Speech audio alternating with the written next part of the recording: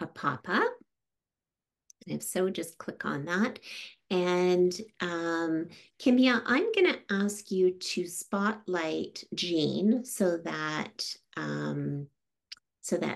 for confidentiality reasons, everybody's face won't be on the video.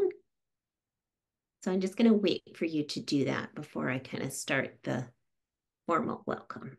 Ah, perfect. Thank you.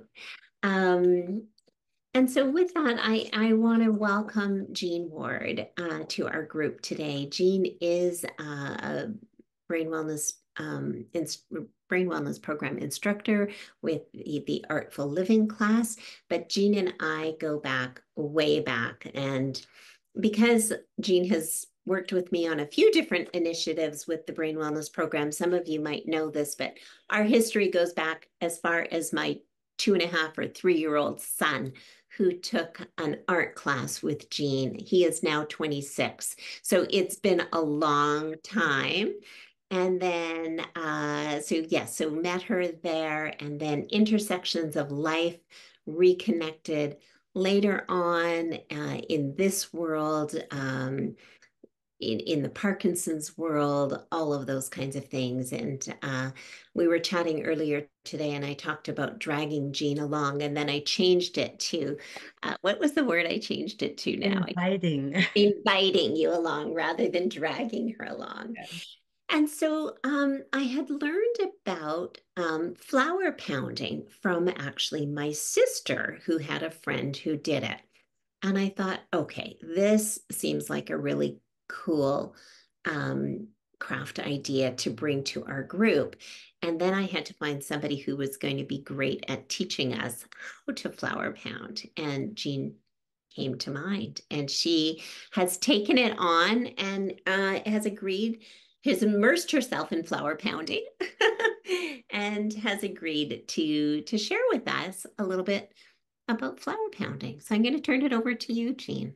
Thank you, Elaine.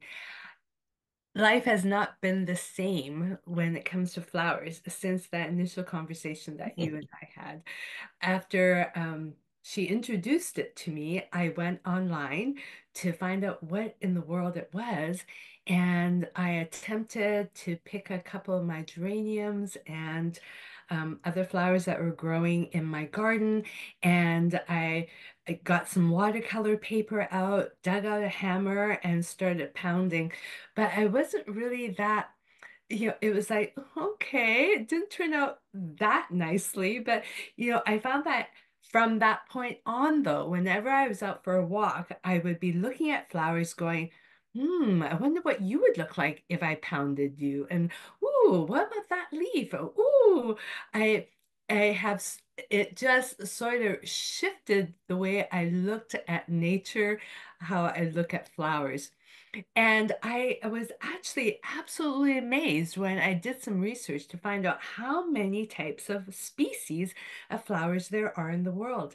And there are over 400,000 of flowers. Now, if I were to just ask you, what are some of your favorite flowers? I'm sure the most common ones would be like roses and daisies and sunflowers, petunias, poppies, carnations, lilies, and that's probably about the extent of the names of flowers that I have. But I'm sure when you think about flowers, though, I would love to hear what they do for you. Like, what is it about flowers? And when you look at them, when you smell them, when you see them, what does it conjure up for you? So, Sylvia, tell us, what do flowers mean for you? You mean, Who when she lived in New York, she said it was just so busy there, and they didn't stop to smell the roses. And so she got an idea where she thought, if I painted flowers really, really big, they'll be so in their faces that they can't ignore them. And so that's the thing about flowers. They're so small, but that yet they have such a effect on us. Like Sylvia and Maria were saying about how, it brings a smile to your face. It makes you happy. So what else is about flowers that do it for you? Henriette, how beautiful. It's like nature, and it feels like you just walk out the door and they're always there. They're whether and it's amazing how some survive even the winter. And they're just a representation of growth and vibrancy. And they're just amazing. So when Elaine asked me to learn about this and teach all of you about it, I and of course, like from at the start when I was like, "Oh, I'm not so sure, like I'm converted yet." So this last week I realized, oh my goodness, I have to prepare for this class. And so of course I got a little bit more serious and I did some research and I thought it's one of these things that is actually incredibly noisy when you pound. And I thought, I don't think I want to be doing that in my office, pounding on my desk. So I've actually put together a little PowerPoint presentation. So then that way you can visualize the process of flour pounding without me having to pound it here. And I think when you're actually pounding, there's actually something really cathartic about using a hammer. So you have to be careful of your fingers. Don't pound your fingers. But for any of you who've ever done flamenco dancing, flamenco, one of our daughters is a avid flamenco dancer, and I've done a few classes with her, and I there's something just really therapeutic about stomping, with your feet.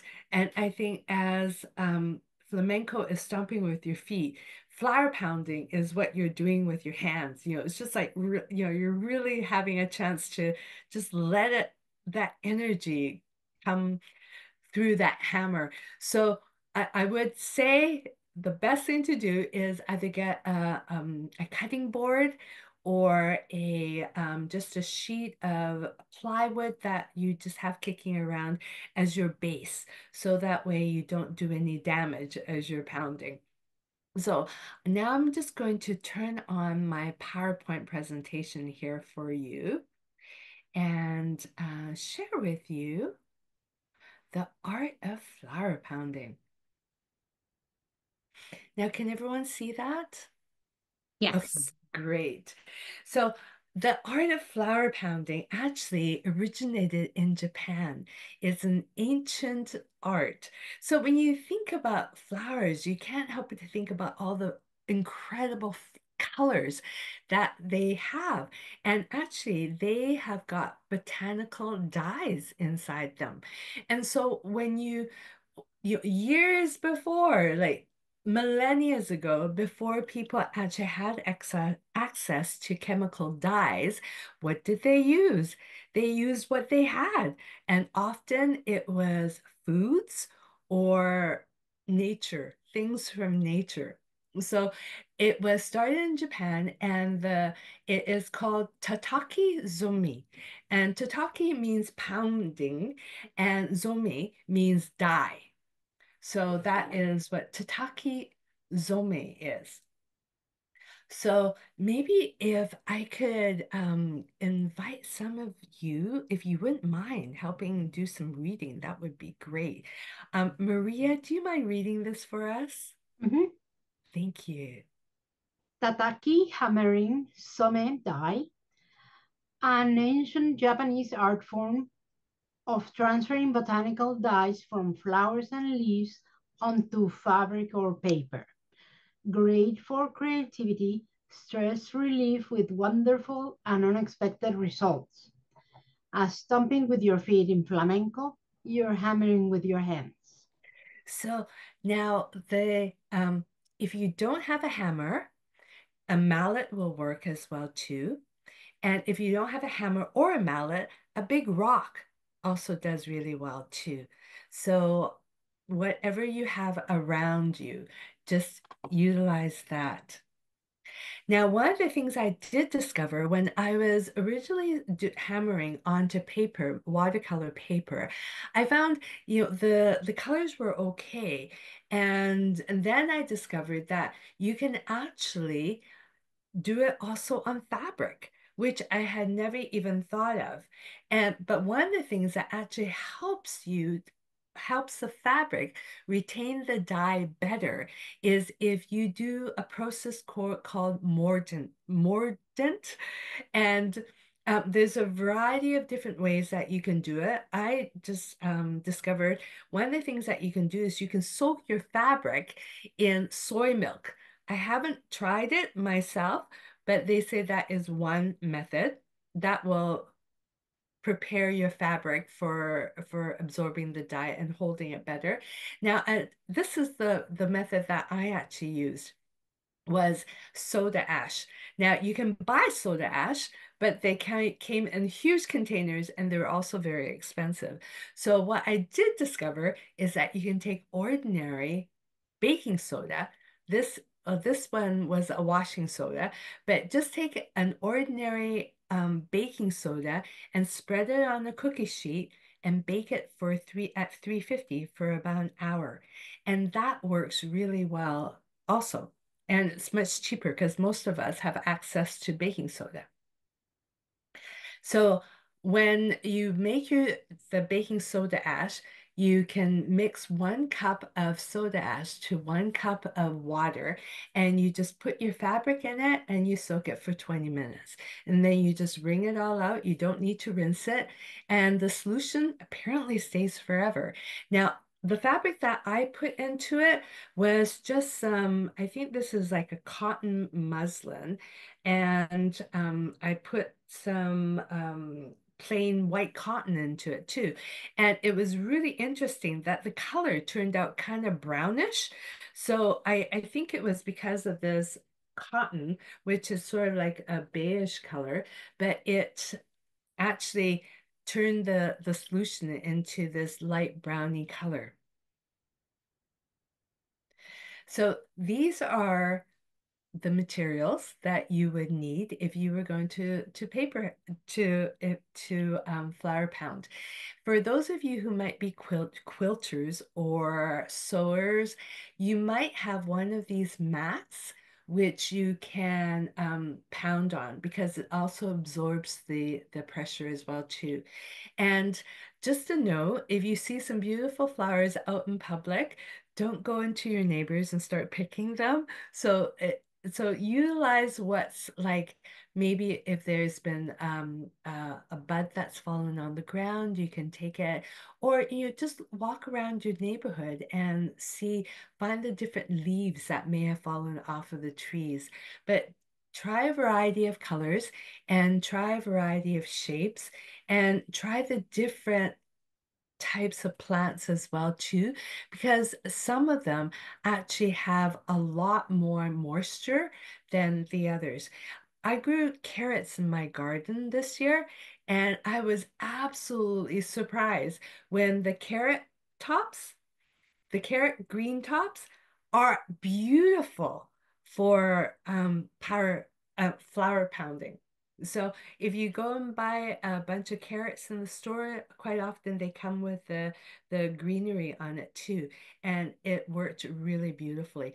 And I also tried it with some sage out of my garden. That is quite a juicy leaf as well too. So this is hammer, this is some fabric. Just take some old pieces of fabric. If you have an old t-shirt, that's a great fabric for it too.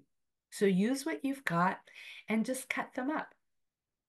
And then you lay your flowers down on the fabric. So this is doing it on fabric here. So you just lay it down on your fabric in the design that you think you'd like it to be. And then you can take another sheet and put it on top.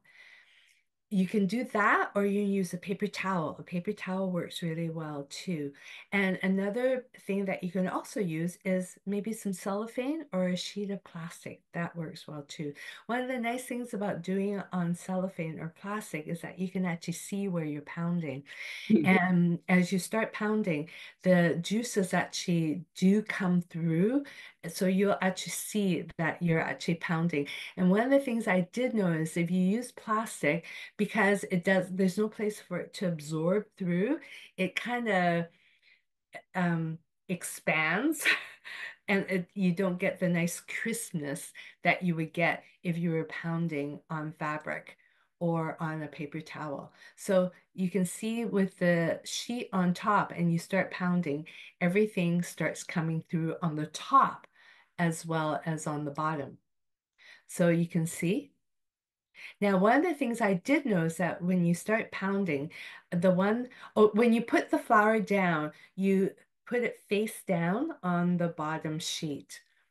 And one of the things that I did notice that um, I'm growing red geraniums, and the geraniums are fantastic for pounding. And I found that they and so are petunias, that they actually press so hard that it almost like looks like it's stuck onto the fabric. So you could leave it if you want to, because it sticks on it quite well. Or if you don't want to, you can just scrape it off. And so here you have the bottom sheet is the one that you were pounding on, and the bottom is the other one. So you can see it's sort of like making a butterfly, when you kind of fold it, so you're getting a double image. So now this ink here is made from acorn caps. So Maria was nice enough the other day to drop off some things for me, and we were doing an exchange of rhubarb for some grapes. And we ended up missing each other. And so fortunately, though, she saw me while I was collecting acorn pet. That's That's what what I you was were doing. doing. So I had my little Ziploc bag filling up acorn caps. And in my neighborhood, there's a whole street that has got acorn trees. So I gathered about a cup full of acorn caps, and I brought them home and I washed them, stuck it in a pot with about a cup of water. Oh, yeah, I'll show you that in just, I'll show you how I made it. But this is a little project where you can actually put a little piece of tape over where you don't want the ink showing up on. And it's actually quite lovely. When you pull off the tape, you see the resist that you have on the tape. But that ink, it's amazing that you can actually get that ink by making it. So one of the things I also discovered is even if you're looking at a flower, like this was a vibrant pink, beautiful flower that my mom was growing. And when I pounded it, I got this color. So which is, really curious, because when you're looking at it, pre-pounding, it's this lovely, vibrant pink. But yet after you pounded it, it was almost like a blue or purple, which I found very curious. So these are the greenery here is my carrot tops.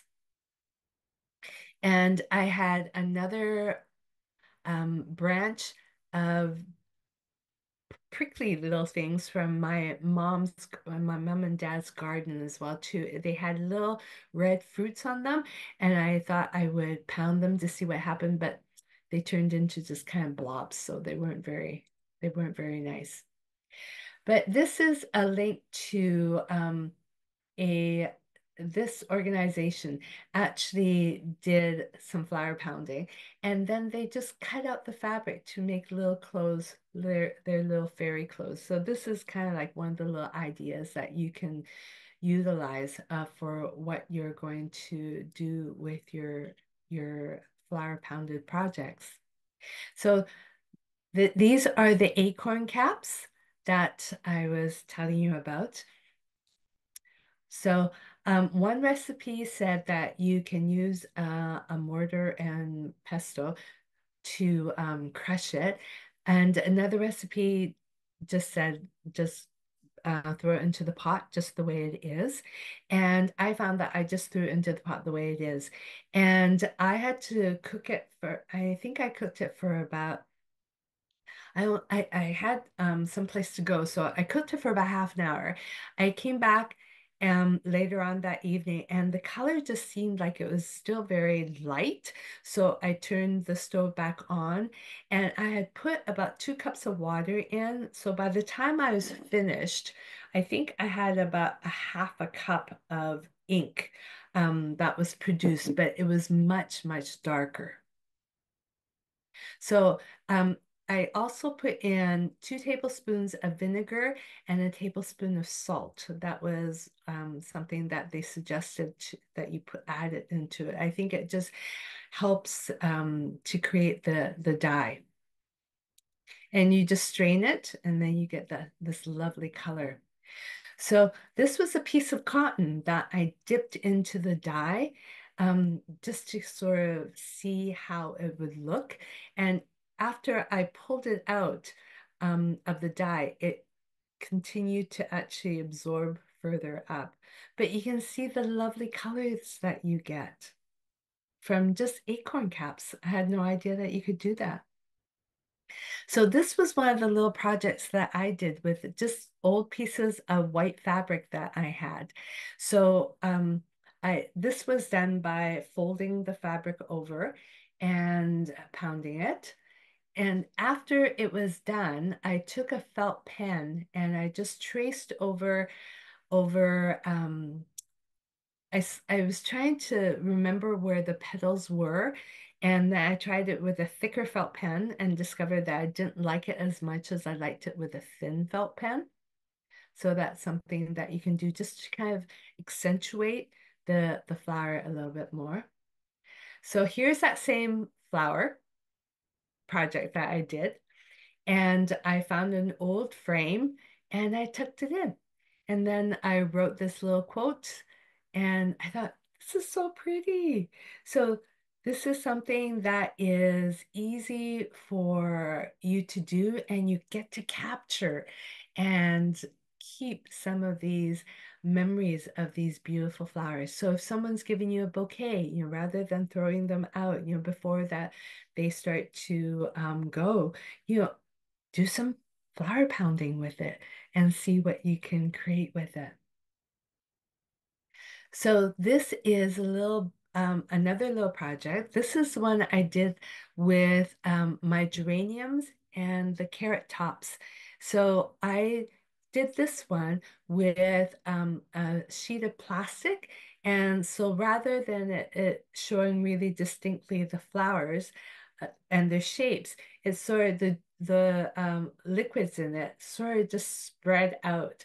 So what I ended up doing afterwards was I took one of these little marking pens, the fine markers, and I just sort of traced around it just to kind of accentuate it a little bit.